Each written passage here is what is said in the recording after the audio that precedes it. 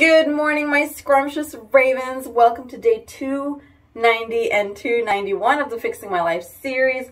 If you are new here, welcome. My name is Raven, and 291 days ago, I decided to try and fix my life. I was very unhappy and disappointed with what my life looked like, and I had had enough. I was like, if I keep on this road, I'm going to become that bitter, cranky person that I despise so much. I'm going to become that person. And so what I decided to do was make a list of about 10 to 12 things as a starting point of what I wanted to change about my life and fix in my life. Things like my sleep schedule, my water intake, my level of exercise, how many prayers a day I was doing, if I was reading the Quran, if I was exercising, what my diet was, things like that. And I decided to track my progress with each of those things every single day. And the goal is that by becoming more conscious of each of these things, I will hopefully develop some good habits and drop some bad habits along the way. So that is what this series is about. Welcome everyone. Thank you for being here. I just figured why not do my morning skincare and talk about my days, because I've been slacking a little bit in the video department. So this is going to be a 2-for-1 deal. We're going to be talking about Friday, day 290, and Saturday, which is day 291. So Friday morning, I woke up right on time for work, 8:30, which means I did not have my morning to myself to get prepared. So I woke up, I worked, and then around 1:30 or so, 1 o'clock, my mom came. So I kind of spent a little time with her. And that's the same day I used my lunch to sand my lunch to sand one of the IKEA small tables that I had outside. That was the last table remaining that I needed to sand. So I did do that. And there was something else that I got done, but it's escaping my mind right now. I can't quite remember what that was. So that was the bulk of Friday. I spent time with my mom. We had the remaining Hakka food. I made a glass of ruafza for her, and we just chilled and talked. And I was so exhausted after I finished work and after I ate and after I chilled with my mom for a bit that I ended up napping for like an hour and a half. And then after my mom left around 10:15, I wanted to do something. I was like, bro, this is Friday night. Last Friday was so fun. And for those of you who missed that video, I went to D-Spot by myself and I just had a nice meal. It was absolutely wonderful. I got dressed up. It was so nice. And I wanted to have a similar experience this time around. But at the same time, I was lazy as hell, okay? I was lazy. So instead, I decided to do a late night stream. So I did a late night stream of League. I don't think it was a great night for League. I feel like I won one and I lost one. I think I broke even, if I remember correctly. And then I went to sleep. And so far, regularly, I have been listening to the audiobook of The Woman in the Window. I'm on part 3 out of, I think it's out of 12 parts. So I'm trekking through, but I definitely feel that I put a sleep timer for 10 minutes. And the next day when I go back to listen to the part that the audiobook finished or left off on, I'm like, what the hell? Where did any of this happen? So I always have to rewind. But then when I put it for 5 minutes, it's too short. So I feel like I sleep somewhere in between the 5 and 10 minutes. But there is no customizable sleep timer for the app that I use. So I'm going to keep it at 10 minutes and I'm just going to keep doing the back rewinding. So far, the book is not like, oh my God, I'm so invested. It's just like, it's a fun read. It's not too engaging, but like I'm going with the flow. I am determined to finish it, whether I like it or not, because I'm already so far in, and it is a book that has been turned into a movie that I want to watch. So I do want to compare the two because I love doing that. I love to see what people who are adapting a movie from a book chooses, what they choose to keep, what they choose to change, what is their vision of the character, because in my mind I have a certain image of the main character, things like that.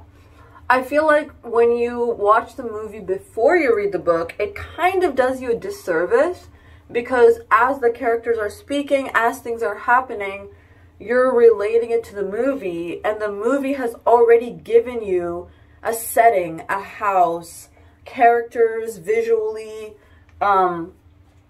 like you'll be imagining the characters in the movie as opposed to using your imagination to create characters by yourself, which I think is part of the fun of reading a book and then watching a movie and being like, huh, you thought she was a brunette, huh, I had a blonde in mind, like things like that. Or wow, you really went for someone who has intense features, and in my head she did not, or he did not have intense features, things like that. So I've been reading the book. Oh, and I woke up for Fajr on Friday morning. I completely forgot to tell you guys, I woke up for Fajr, and that felt so good, so good. Was it Fajr that wait, was it Friday that I woke up for Fajr, or was it Thursday? I can't remember, but oh, Friday. Okay, so Thursday I woke up for Fajr. Friday I prayed Isha, and that felt really wonderful. That felt really nice. And then Saturday I prayed Asr, which is the third prayer of the day. So I have been doing like one prayer a day, which is not great, but it's also better than not doing any prayers. So I hope that this is the beginning of me slowly getting back into praying regularly, because, you know, don't forget, there was a time where I was doing at least 3 prayers a day on average, and that felt good. Honestly, on Friday when I sat down in my living room and I prayed, it was so therapeutic, and it felt just beautiful. So I always feel super peaceful when I pray, and I feel like because I am searching for peace, and I want peace, and I want to maintain peace, that's something that needs to become regulated in my life before anything else, before my sleep schedule, well, my sleep schedule would go hand in hand with that, it would help, before working out, before this and that, like spiritual, like religiously, that's important for me first, before anything else. And then on Saturday, I woke up, oh baby, Saturday was such a productive day, oh my goodness. I woke up with a mission, okay? Friday I had the bed delivered, and Saturday I woke up with a mission that I'm gonna build this bed by myself, and I'm gonna get it out of the way because Monday, mattress is coming. So I turned on the stream and I streamed myself assembling the bed, and I would say the whole process took about 2.5 hours.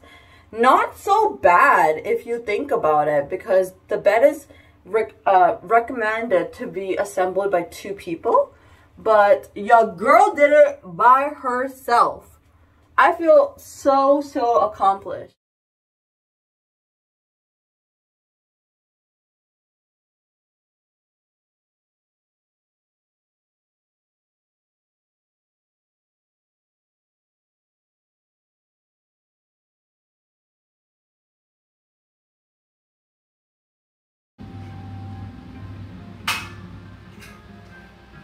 Oh my God, are we done? Oh my God, are we done? Are we done?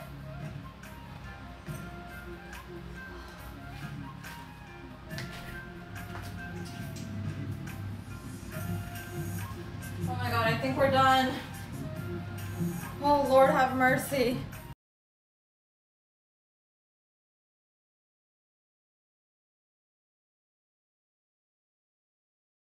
And then right after that, I took one of the IKEA tables that I had sanded down and painted, and I DC fixed it / contact papered it. I did a marble look with gold accents on the ends and on the legs as well, just like I did for the coffee table, and then I set it in the corner.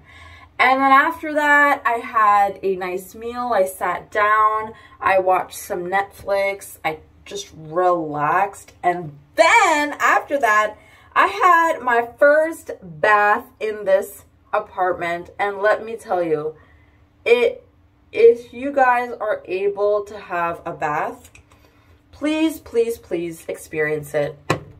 I know it's not everyone's cup of tea, but at least if you can try it to see if you will like it.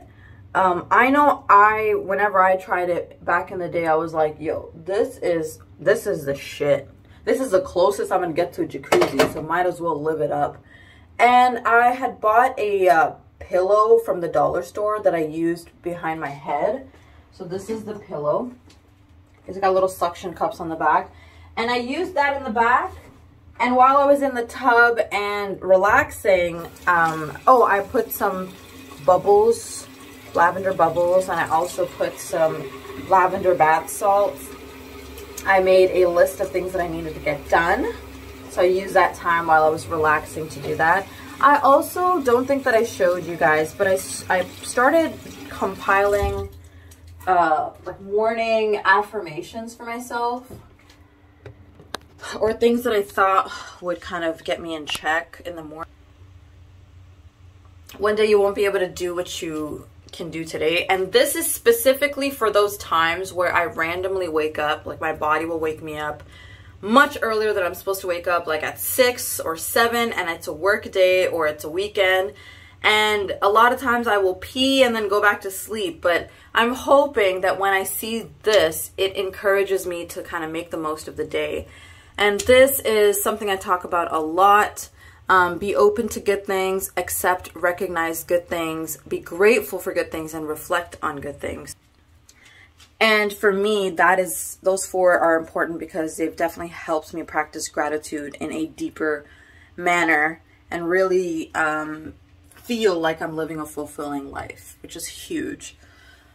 And then after all of that, after the bath, after chilling, I went on my computer. I worked a little bit on Phasmophobia, a new Phasmophobia video compilation that I'm working on. I also played a game of League.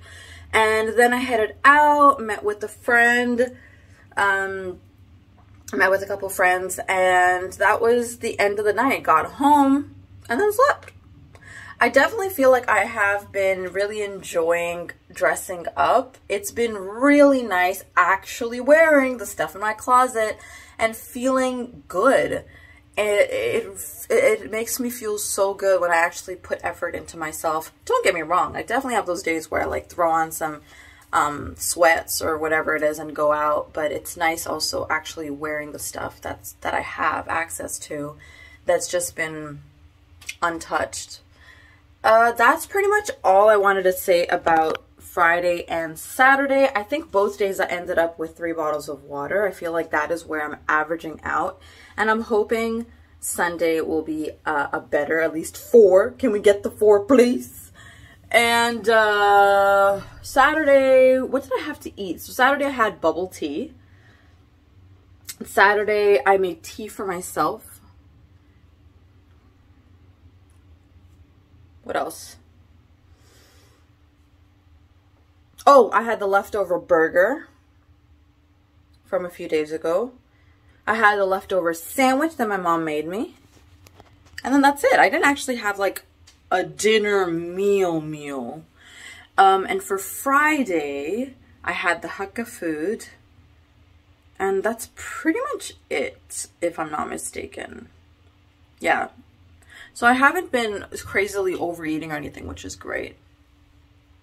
Alright guys, as always, I am wishing your heart and your mind and your soul and your spirit and your body peace and happiness and goodness.